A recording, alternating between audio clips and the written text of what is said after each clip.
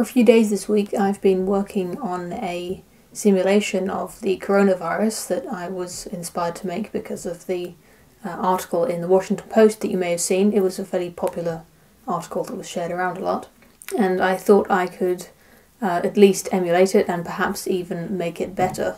So that's what I've tried to do, and I'm going to show you how far I've got. I've kind of reached a plateau in terms of the productivity of the what I've been generating, so I'm hoping that I can get some creative ideas from my audience for how to improve the model, or what kind of scenarios you would like to see played out. So let's just have a look, shall we? This is using a program called NetLogo that I learned a few years ago when I was doing research in the bioengineering lab. At the time I was, well, I won't bore you with the details, but I learned this specific tool a few years ago, and I don't know if it's the best tool out there, but it's free and it's very easy to get started with. So if you're interested in this model, I can email you the code and you can play around with my model, or you can just make a new one yourself. NetLogo actually comes pre-installed with a virus simulator. It's just called Virus, and it has most of the building blocks there to start your very own virus simulation. I've changed it quite a bit. Maybe half of the lines of code have been completely rewritten, and I've taken away half of it and added, half of it. It's just completely my own creation. But it's a good place to get started if you just want to understand how the language works. Right now, this is actually the hardest bit, is to get these dots to be evenly distributed at the beginning of the simulation, and they're going to kind of stay evenly distributed, which I'll explain. But each of these dots is actually not a person. As you can see, we're starting with, I've got this slider going between like 10 and 1,000. Right now it's at 690, it's just completely random. But each of these dots, there's not 690 dots on this page, they're families. Each of these dots is a family in a kind of house. So the families are of a random size between 1 and, between actually 0. You can see some of these houses are completely vacant, but between 0 and 5, I think it is, and they are all evenly distributed apart from each other. And when we press go, you can see these red dots are the infected ones, and we'll see how the infection spreads between these people and these households. You see them sort of moving around there. So that was it. This was a pretty good simulation. It's completely random each time, so the results you get differ each time you press play on this, but they'll be pretty similar. So let's go again and see if we can get a similar result. Yeah. So yeah, it's kind of similar. You've got this this sort of steep increase almost, and then a kind of a sharp dip down, and then a very slow decrease as people build up immunity. You can see that this red line represents the number of sick people there are in the population, and this pink line is how many people are immune. Those are people who have had the sickness and got over it. They're considered to be completely immune. This is the total number of people. We also have a number here, a line here representing how many people have died, but that's very low at the moment because I've set the mortality rate to be only 1% of people who catch the illness, which is to represent sort of how the numbers that we're seeing at the moment depend. That's kind of assuming that you can get all of the medical treatment that modern science allows for. Of course, when hospitals start to fill up and they can't give you the kind of care that you need, we're going to perhaps see that percentage fatality increase as they've seen it in Italy.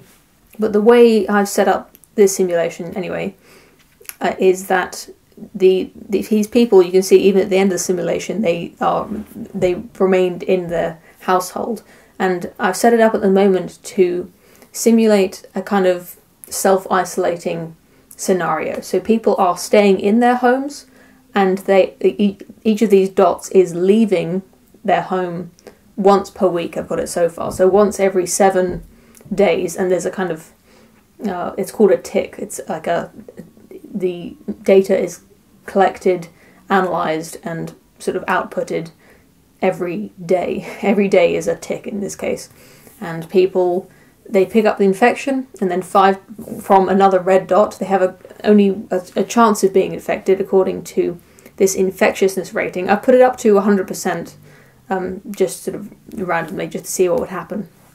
So when someone encounters another red dot, when a blue dot encounters a red dot, the red dot, if they're on the same, it's called a patch in NetLogo, if they're on the same patch of space, the blue dot will become infected with the virus. And once you're infected, you can walk around without noticing it, as in real life. You are not symptomatic, and you're not infectious either. I've set the infectiousness to start after 3 days after getting the infection. The dot will become infectious and be able to infect other people. And after 5 days, they'll start to be symptomatic and they will stay at home permanently. The other people in that home will then catch it. Everyone else because people in the same house, they all come back to that one square for most of the week, that one patch, these regularly distributed sort of households. Everyone in that household will catch the infection in this scenario that I've designed. I don't know how representative that is. It seems to me that it's pretty hard not to catch an infectious illness like this if one of your family members has it.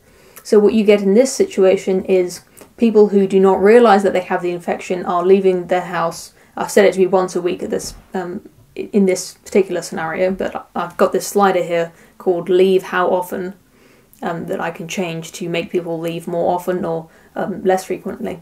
So they catch the infection while they're out of the house, they don't realise they have it, and they continue to leave the house once a week and spread it to other people.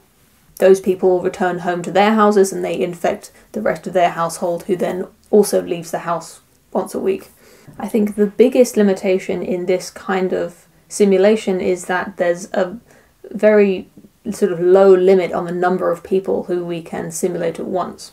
So we could perhaps do a separate simulation of an entire country with cities of various sizes and different distances apart.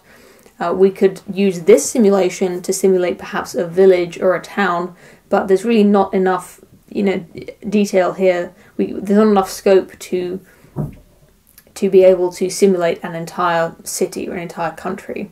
So really the only thing that we can use this for is to compare different techniques. We can't use this to simulate, to find out how many people are going to die from this. We can't find out how many weeks it's going to be before all of this is over. The only thing we can do is to model different recommendations, different levels of social, I can't remember whether they call it suppression or mitigation, and see what that does to the simulation, what that does to the number of people getting sick, number of people getting immune, and of course the number of people dying, which is what we are trying to avoid at all costs. I did consider coding in a situation where there's a finite number of hospital beds and any sick above a certain amount, if there were no hospital beds available, would die instead of having a chance to get better. But then we run into the problem of having to estimate how many hospital beds there should be for this number of people. So in England, I would have to know how many hospital beds per capita we have in the country to do that. We don't really need a simulation to know that the more hospital beds we have, the fewer people are going to die from this illness. We could perhaps use a more sophisticated version of a simulation like this to determine how many hospital beds we need, in the next 6 months or a year. But to be honest, I don't think we're going to be able to fill that demand anyway, so it makes more sense just to try to make as many as possible.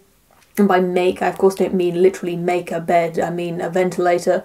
I mean manufacturing ventilators and perhaps training people to be ventilator specialists. I think they're called respiratory therapists. I don't want this to be a video where I make any particular recommendations to the government. This is just sort of my own curiosity and interest. At the moment I have people getting better after 25 days, which is based on just a little bit of research that I saw. I don't know if I'm interpreting that correctly, because the research that I was reading was actually about hospitalised patients only. I don't know how long it takes for people to recover when they have the very mild symptoms that's being treated at home. I suppose it probably takes a similar amount of time to get better and become immune. That figure of 3 days to become infectious after catching the infection yourself, I completely made that up. I have no idea, and I don't think anyone really knows when people become infectious after being exposed to the infection themselves. If you've read any good research on that subject and you have a better number, or rather you have a number that's supported by the research, then please let me know and I'll update my simulation with that number.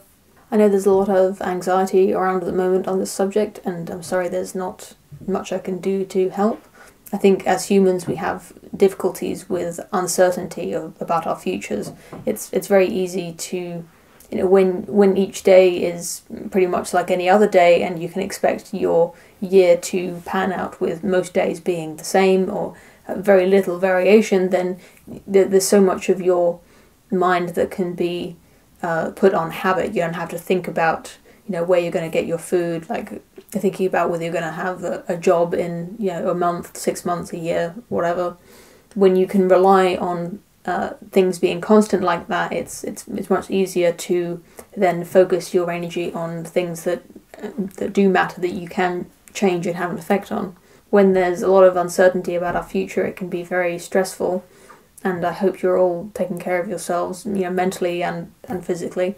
It's especially difficult when people are being discouraged from going out to see each other, and I think that's a really important measure to take to protect each other and to protect ourselves, is to just take ourselves out of the system and don't be a vector for the disease. But it is difficult, and we're going to have a lot of difficulty in the future. I think while we're on this sort of upwards curve where the number of cases is increasing and things are just going to get worse before they get better, there's a lot of dread around that, and I think it's going to get a lot easier once the number of cases starts to drop off and we can start to look forward to a better future. When things start improving, we can start to feel optimistic about the future, but at the moment it's very difficult and there's just a lot of uncertainty and dread around our future.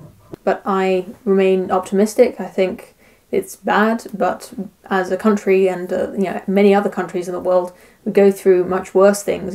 Just in the last 100 years or so, I think people are resilient, and I think we're going to get through this and we'll be all right. It's just a question of how long is it going to be like this, and when is it going to start to get better?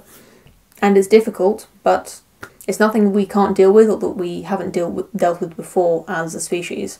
So best of luck to all of you and your families. Please keep each other safe.